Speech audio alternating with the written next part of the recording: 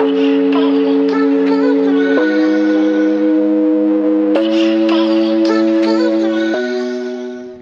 opted to go with a radiant floor heating system, which, although it is more expensive on the upfront costs, we liked it for a number of reasons. The number one reason was radiant heat with a vaulted ceiling can be expensive, or sorry, I should say that.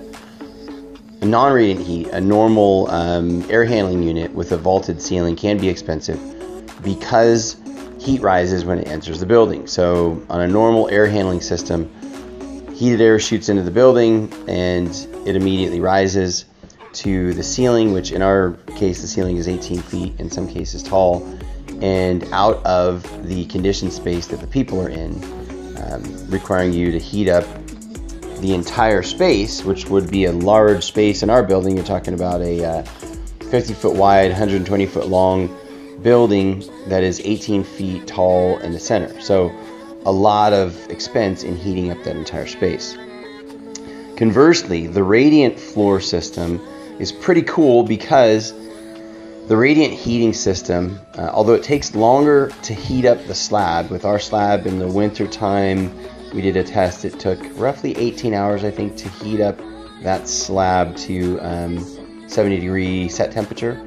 So it takes a long time, but once the slab is heated up, it's much cheaper to maintain the heat on that slab.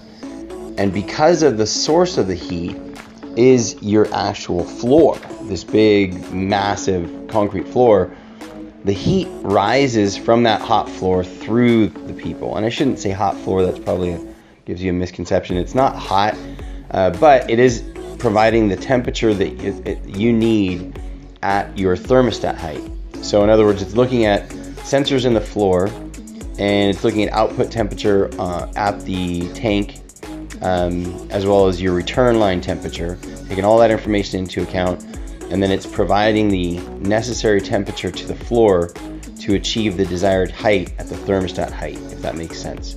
So pretty cool system. It sounds more complex than it is, but the bottom line is when your floor is warm and the heat in the building is rising up from the floor, rising through the occupants, whether they're sitting at their desk or standing, it creates a warmer atmosphere than hot air shooting out of a duct that immediately rises to the ceiling. So if that makes sense, since the floor is warm in a vaulted ceiling system, the radiant heat system is going to result in people running that system less because they're more comfortable, obviously, and using less energy by way of heat.